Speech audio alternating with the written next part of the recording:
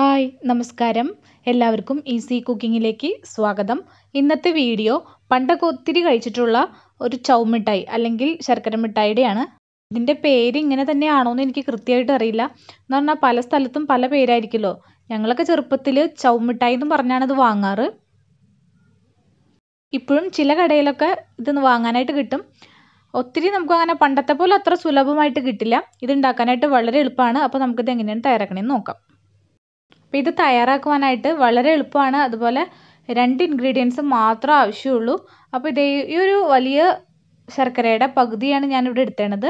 പിന്നെ ഒരു 1/2 കപ്പ് തേങ്ങ ചിരകിയത് എടുത്തിട്ടുണ്ട്. ഇത്ര മാത്രം മതി നമുക്ക്. പിന്നെ കുറച്ച് പ്ലാസ്റ്റിക് റാപ്പേഴ്സും വേണം. ഇത്ര മാത്രം മതി നമുക്ക് ചൗ മിഠായി ഉണ്ടാക്കുവാനായിട്ട്. നമുക്ക് നോക്കാം. അപ്പോൾ ആദ്യം തന്നെ നമ്മുടെ ശർക്കര നമ്മളൊന്ന് ഉരുക്കിയെടുക്കണം. ഉരുക്കിയെടുത്തിട്ട് അതൊന്ന് അരിച്ചെടുക്കണം. കാരണം എന്താണെന്ന് വെച്ചാൽ ചിലപ്പോൾ ഡേർട്ടൊക്കെ ഉണ്ടാവും. അപ്പോൾ അതുകൊണ്ട് ഇതൊന്ന് ഉരുക്കിയിട്ട് അരിച്ചെടുക്കണം. പിന്നെ ബ്ലാക്ക് ശർക്കരയാണ് ഇത് തയ്യാറാക്കാനായിട്ട് നല്ലത്. അപ്പോൾ ഉരുക്കുവാനായിട്ട് കുറച്ച് വെള്ളം ഒഴിച്ചു കൊടുക്കണം. ഒരുപാട് വെള്ളം വേണ്ട, കുറച്ച് വെള്ളം ഒഴിച്ചു കൊടുത്താൽ മതി. പിന്നെ ഈ ശർക്കര ഞാനിപ്പോൾ അങ്ങനെ ഒത്തിരി ഇങ്ങനെ പൊടിച്ചിട്ടില്ല. അങ്ങനെ കുറച്ചുകൂടി പൊടിച്ചിടുകയാണെങ്കിൽ പെട്ടെന്ന് തന്നെ അത് ഉരുക്കി കിട്ടുമല്ലോ.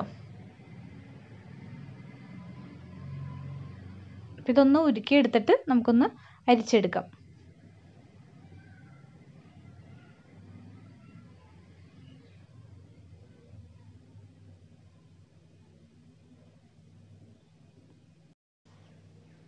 അപ്പം ഇത് നല്ലപോലെ ഉരുകിയിട്ടുണ്ട്.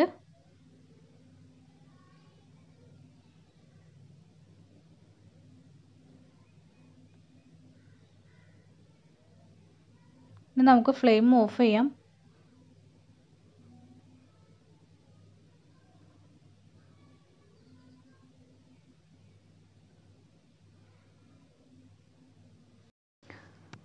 അപ്പോൾ ഉരുക്കിയെടുത്ത ശർക്കര ഞാൻ അരിച്ചെടുത്തിട്ട് വീണ്ടും ഫ്ലെയിം ഓൺ ചെയ്തേക്കാണ്. ഇത് നന്നായിട്ടൊന്ന് തിളപ്പിച്ച് കുറുക്കിയെടുക്കണം. അതിൻ്റെ ഇടയിൽ നമ്മൾ തേങ്ങ ചിരകിയതും ഇട്ട് കൊടുക്കുന്നുണ്ട്. ഇത് എന്തുമാത്രം കുറുക്കിയെടുക്കുന്നുവോ അത്രയ്ക്ക് ഹാർഡാവും നമ്മുടെ മിഠായി. അതായത് നമ്മൾ ചില കടയിൽ നിന്നൊക്കെ വാങ്ങുമ്പോൾ വല്ലാണ്ട് ഹാർഡായിട്ടിരിക്കും. അതായത് നന്നായിട്ട് നമ്മൾ കടിച്ചാൽ പൊട്ടാത്ത രീതിയിൽ കിട്ടും. നന്നായിട്ട് വലിയുന്നത് പോലെ നമുക്ക് കിട്ടും. അതെന്താണെന്ന് വെച്ചാൽ ഒത്തിരി നേരിട്ട് കുറുക്കും. പിന്നെ അങ്ങനെ കുറുക്കി ഒരു സ്റ്റേജ് ഉണ്ട്. ആ സ്റ്റേജിന് ശേഷം വീണ്ടും ഇട്ട് നമ്മളിങ്ങനെ കുറുക്കിക്കൊണ്ടിരുന്നാൽ പിന്നെ നമ്മുടെ മിഠായി ഒന്നിനും കൊള്ളത്തില്ല. കാരണം നമ്മൾ കടിക്കുമ്പോൾ തന്നെ അത് പൊട്ടിപ്പോവും. പൊടിഞ്ഞു പോണ ഒരു ഫീലായിരിക്കും. അപ്പോൾ ഒരു കറക്റ്റ് ഒരു പരുവത്തിൽ വെച്ച് ഓഫ് ചെയ്യുക. ഇതിലേക്ക് നമുക്ക് തേങ്ങ ചിരകിയത് ഇട്ട് കൊടുക്കാം. തേങ്ങ ചിരകിയത് ഒത്തിരി ഒന്നും വേണ്ട.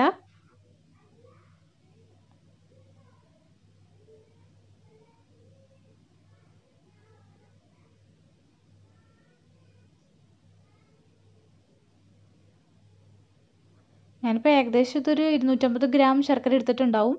അപ്പോൾ അത് ഒരു കപ്പില്ല, ഒരു 1/2 കപ്പ് തേങ്ങ ചിരകിയത് എടുത്തിട്ടുള്ളൂ. ഇത് നന്നായിട്ട് കുറുക്കിയെടുക്കുക. വലിയ പാടൊന്നുമില്ല. നമ്മളൊന്ന് ഇടയ്ക്കൊന്ന് ഇളക്കി കൊടുക്കണമെന്നുള്ളൂ. ഇത് ഫ്ലെയിം കൂട്ടി വയ്ക്കുമ്പോൾ ഇതിങ്ങനെ തിളച്ച് പൊങ്ങാൻ തുടങ്ങും. അപ്പോൾ ഫ്ലെയിം കുറയ്ക്കുക. അപ്പം നല്ലപോലെ തിളച്ചുകൊണ്ടിരിക്കുന്നുണ്ട്. ഇത് ഫ്ലെയിം കൂട്ടി വയ്ക്കുമ്പോൾ ഇതിങ്ങനെ തിളച്ച് പൊങ്ങിക്കൊണ്ടിരിക്കും. അപ്പോൾ ഇതിൻ്റെ അടുത്തുനിന്ന് നമ്മൾ മാറാൻ പറ്റില്ല. ഇടയ്ക്ക് ഫ്ലെയിം കൂട്ടി വെക്കണം. അപ്പോൾ തിളച്ച് പൊങ്ങി വന്നു കഴിഞ്ഞപ്പോൾ അതൊന്ന് ഫ്ലെയിം കുറയ്ക്കുക. അതിനുശേഷം കുറച്ച് നേരം അങ്ങനെ തന്നെ ഫ്ലെയിം കുറച്ചിടുക. അതിന് പിന്നെയും കൂട്ടുക. അങ്ങനെ കൂട്ടുകയും കുറയ്ക്കുകയും ചെയ്ത് ഇതൊന്ന് കുറുക്കിയെടുക്കുക. കണ്ടിന്യൂസ് ആയിട്ട് നമുക്ക് ഫ്ലെയിം കൂട്ടി വയ്ക്കാനൊന്നും പറ്റില്ല. ഇതിപ്പോൾ റെഡി ആയിക്കൊണ്ടിരിക്കുന്നുണ്ട്. ഇതിപ്പോൾ എല്ലാ സൈഡിൽ നിന്നും കുമിളകളൊക്കെ വരാൻ തുടങ്ങിയിട്ടുണ്ട്. പിന്നെ നേരത്തെ കണ്ട പോലെയല്ല, എല്ലാ സ്ഥലത്തു നിന്നും പത പോലെ ഇങ്ങനെ വന്നു തുടങ്ങിയിട്ടുണ്ട്. ഇതുപോലെ എല്ലാ വശത്തു നിന്നും പത പോലെ ഇതുപോലെ കാണുമ്പോൾ അതിനർത്ഥം ഇത് റെഡി ആയിട്ടുണ്ടെന്നാണ്. നമുക്ക് അല്പസമയം കൂടി ഇതുപോലെ ഒന്ന് ഇളക്കി കൊടുത്തതിന് ശേഷം നമുക്ക് ഫ്ലെയിം ഓഫ് ചെയ്യാം.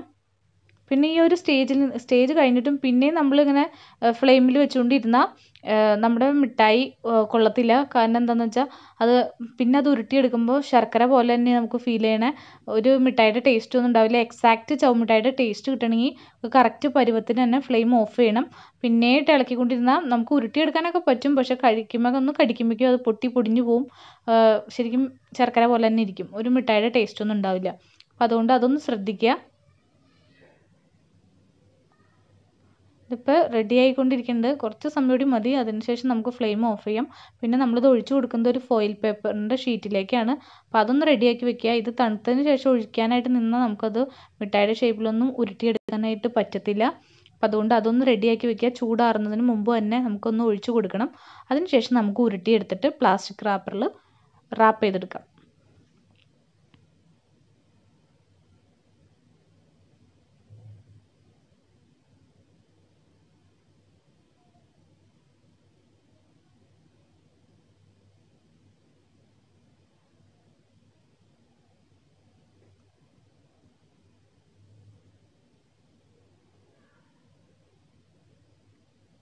ഇതിപ്പോൾ റെഡി ആയിട്ടുണ്ട്. നമുക്ക് ഫ്ലെയിം ഓഫ് ചെയ്യാം.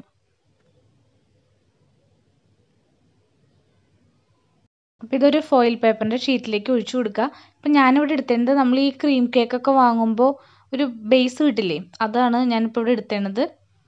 ഇതൊന്നും ഇല്ലെങ്കിൽ നമ്മളൊരു സ്റ്റീൽ പ്ലേറ്റിലേക്ക് ഒഴിച്ചു കൊടുത്താലും മതി.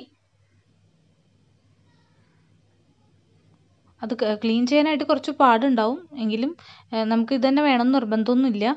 ഇതാവുമ്പോൾ കുറച്ചുകൂടി എളുപ്പമാണ്. കാരണം സെറ്റാവുന്നത് പെട്ടെന്ന് അങ്ങോട്ട് സെറ്റാവില്ല.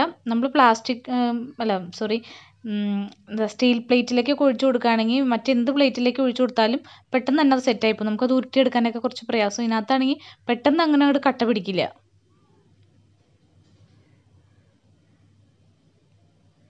ഇത് അല്പസമയം ഒന്ന് വെയിറ്റ് ചെയ്യുക.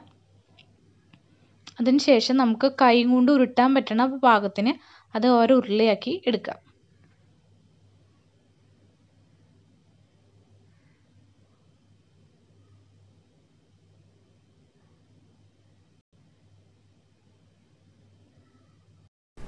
ഇപ്പോൾ കൈ കൊണ്ട് പിടിക്കാൻ പറ്റണ ചൂടായിട്ടുണ്ട്. കംപ്ലീറ്റും ചൂട് മാറിയിട്ടില്ല. അങ്ങനെ ചൂട് മാറിയാൽ നമുക്കത് ഉരുട്ടിയെടുക്കാനായിട്ട് പാടാണ്. ഇതിപ്പോൾ കുറച്ച് ചൂടുണ്ട് കൈ കൊണ്ട് പിടിക്കാനായിട്ട്, എന്നാലും കുഴപ്പമില്ല. ഇതൊന്ന് ഉരുട്ടിയെടുത്തിട്ട് നമ്മൾ പ്ലാസ്റ്റിക് കവറിൽ ഇങ്ങനെ ഒന്ന് റാപ്പ് ചെയ്ത് കൊടുക്കുകയാണ്.